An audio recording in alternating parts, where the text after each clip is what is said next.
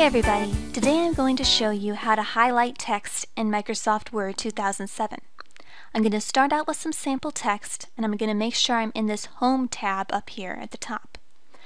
Now just select some of the text you want highlighted.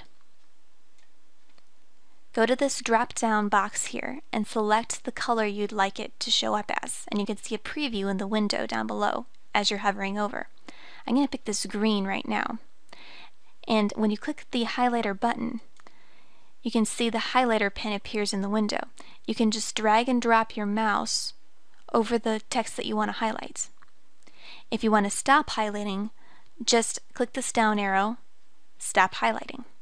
If you want to remove the highlighted color on the text, select the text, drop down the button again, and select No Color.